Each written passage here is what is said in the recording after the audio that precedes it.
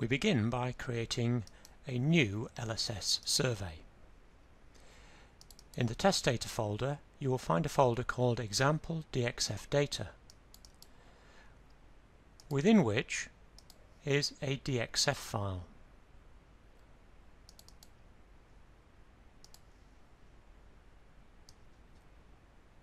We select Input, Convert from AutoCAD DXF, and either browse for the DXF file or drag and drop from a file browser. As usual, we don't need to hit Next for the LSS load file because it will create a load file of the same name as the currently open survey with the next available load file number. Also in this exercise we won't be using a conversion file. During the conversion it's possible to create a report file detailing the contents of the DXF file. Also for the conversion to pause at each warning, and we can also limit the area of conversion to restricted geographical coordinates. If the DXF file contains 3D and 2D data, we can include either or 3D and 2D data. If in the CAD system which produced the DXF file certain layers were turned on or off, then we can control whether we import those turned off layers here. There are a variety of other options here which I won't go into the detail of, except if the DXF contains triangles, then we can automatically get LSS to convert those to dummy links. Dummy links are used to create break lines in the DTM, and they're a useful feature to define triangles. We select Next. This next screen summarizes the extents of the DXF file. These values will give us some indication of the units that were used. For example, if we're expecting coordinates of, for example, 3 pre-decimal places and we get 6 pre-decimal places, then the chances are that the DXF file itself is in millimeters and not in meters, in which case we can change the multiplier values both for coordinates and also for level. If the maximum minimum coordinates indicate that the level range is 0 to 0, then that would indicate to us that the data is 2D and not 3D. And we'll cover how you can convert textual numeric values to be 3D later on in this tutorial. If we find DXF levels of a specific value, which in this case is 0, then we can convert that to 2D.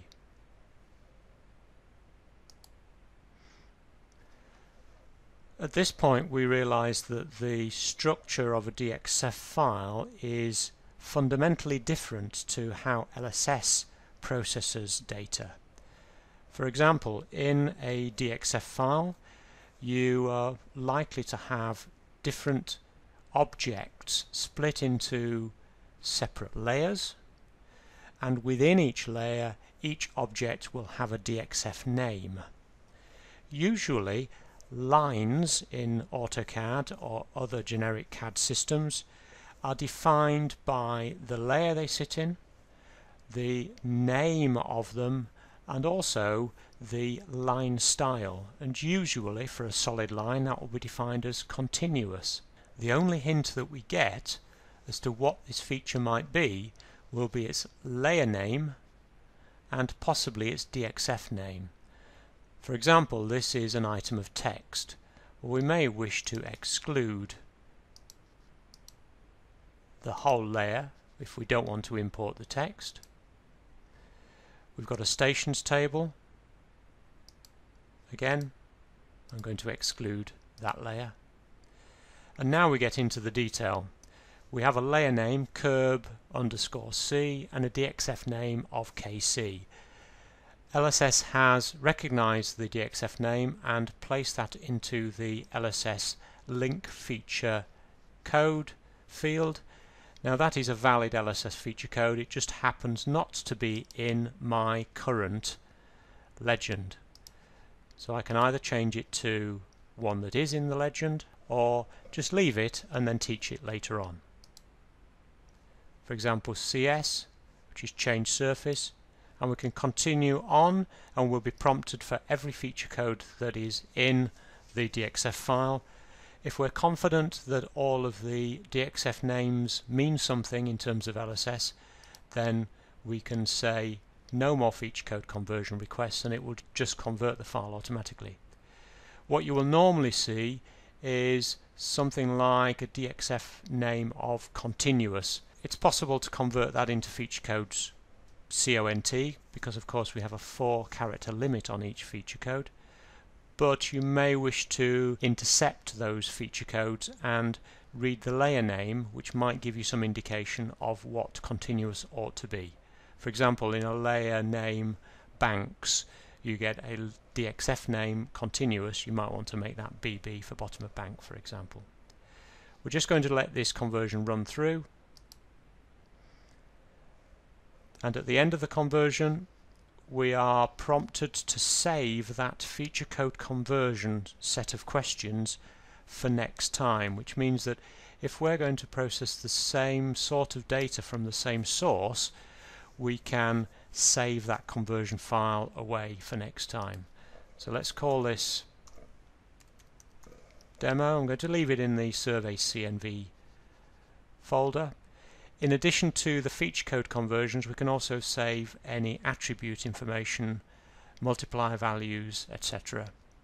Well, if this is going to be just a generic conversion file that's just going to convert layer names and codes into LSS feature codes, then we won't save the text and attribute information.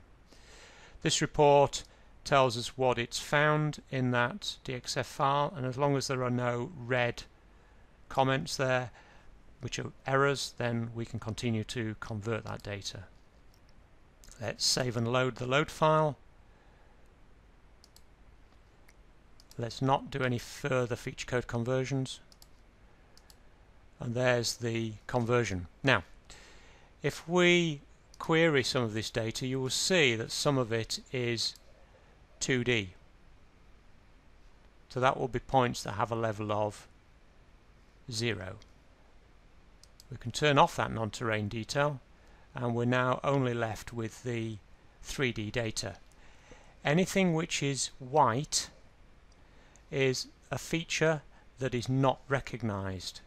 For example, if I go to here, that is CN, which is called loc created. Now I would suggest that that's probably a contour, and if we query observation, then that is a point feature. Now you probably wouldn't want to keep all of these as load created. What we can do, convert en masse, for example the PZs into none. That's got rid of most of them. And for link features we might want to convert CN into dummy links, for example. Okay, well that's the conversion of a DXF file. We'll return to that command and just cover a couple of the further options. For example, if you now wanted to convert the same sort of data file but didn't want to be prompted for the feature code conversion, then you could select the feature code conversion that we saved away from last time. And if we open that up, you will see that that file contains the fact that we're going to exclude 2 named layers, and we're going to convert from layer curb C the feature code KC, or the DXF name, into feature code K, and from the layer change surface DXF name CS we're going to convert to CS.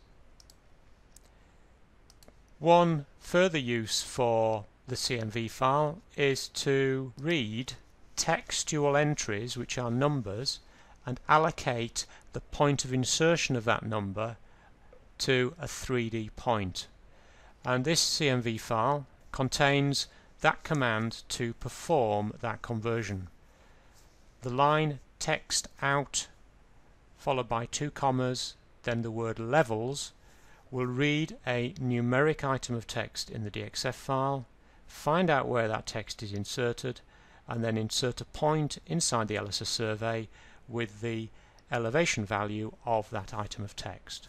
This is a good way of converting 2D data that has spot levels within it, although please don't rely 100% on this conversion, because if the CAD operative had moved that item of text and it was now not inserted where the level should be, then of course LSS is going to create the point at the new position of that text.